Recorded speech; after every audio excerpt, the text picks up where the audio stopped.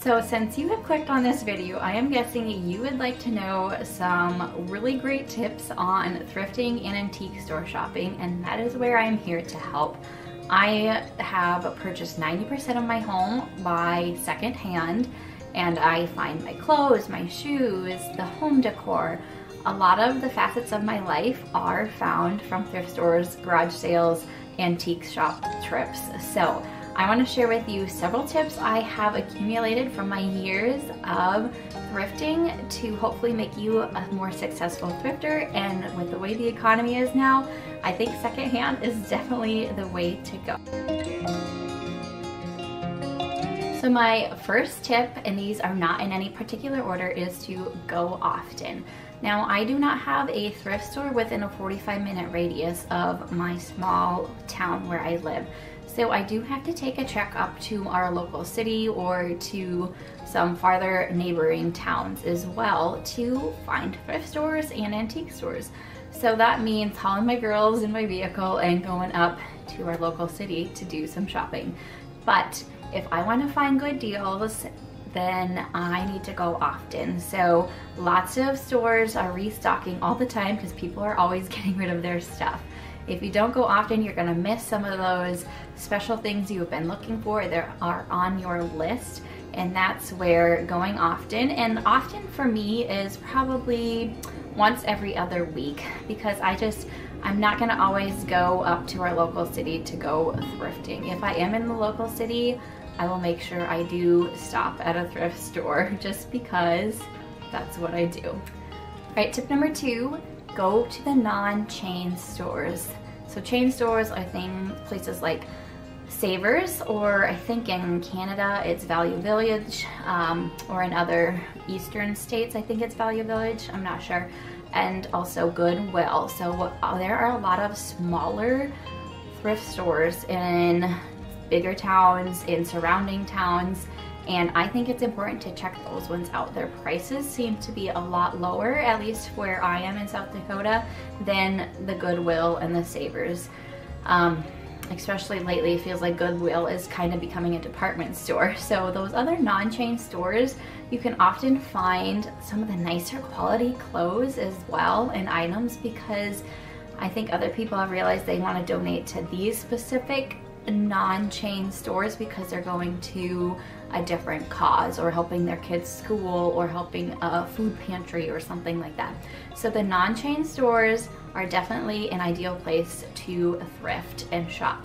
And with that said, sometimes you have to look past the sketchy looking thrift stores, because that is where some of the really great decor pieces I've found have been from.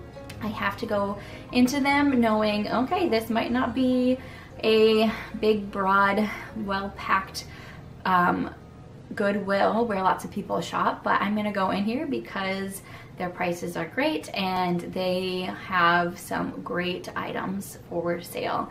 So sometimes looking past the sketchy and going to those non-chain stores are really important for finding great deals. All right, check for the sales. If you can go often enough, like weekly or bi-weekly, a lot of these stores have color-coded sales. So one in particular I go to rotates every 2 weeks a different color on their items that are 75% off and 50% off. So for example, 1 week it will be orange is 75% off, blue is 50% off. The next week or 2 weeks it will be purple is 75% off, pink is 50% off. And so if you have an item in mind that you've seen the week before, maybe wait the next 2 weeks to see if those items are that 75% off or 50% off. Also in antique stores, there are often a lot of booths that do a 20% off the old Christmas decor, or 50% off the entire booth if it's one that's potentially going out of business. You can always probably ask up front what booths have sales going on. That way you can scout those out.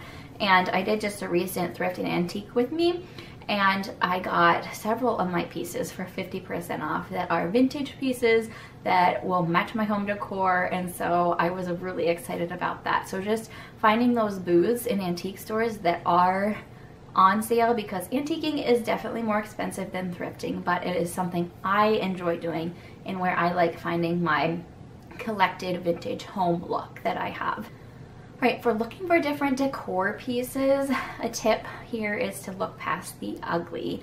So sometimes something that you like in a piece is part of an ugly piece. So look past that. Think, what can I recreate with this?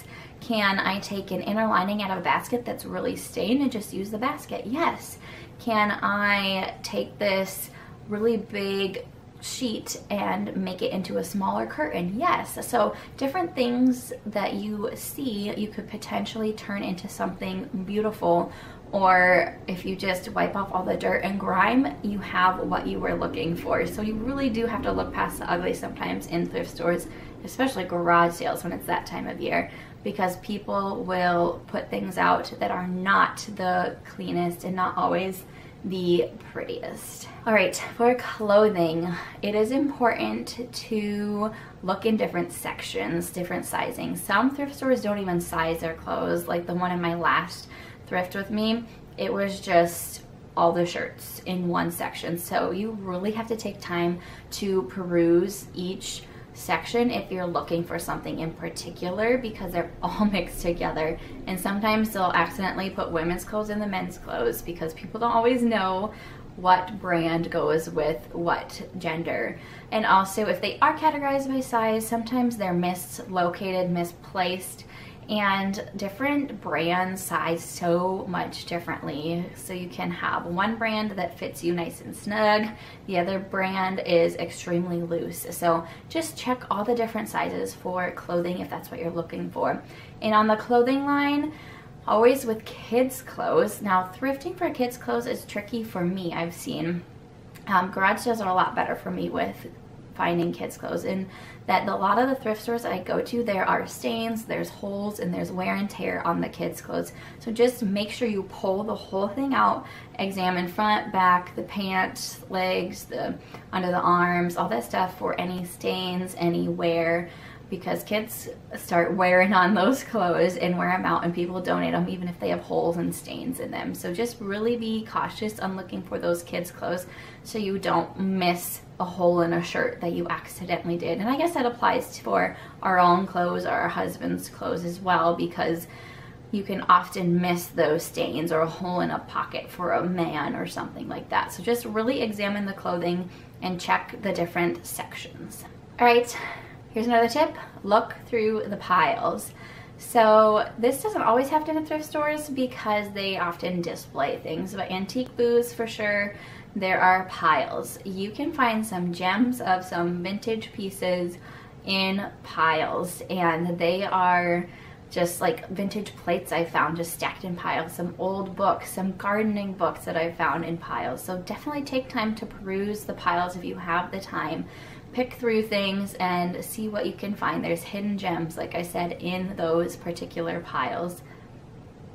All right, finally, this tip is very important because you can often ask for lower prices even at thrift stores. Now the chain stores, not so much. They're set in stone, they won't budge, but at some of the non-chain stores, I have been able to get lower prices on pieces because I asked for a lower price, or I said this isn't in my budget but I really like it, and they have reduced it even by $2 to $3.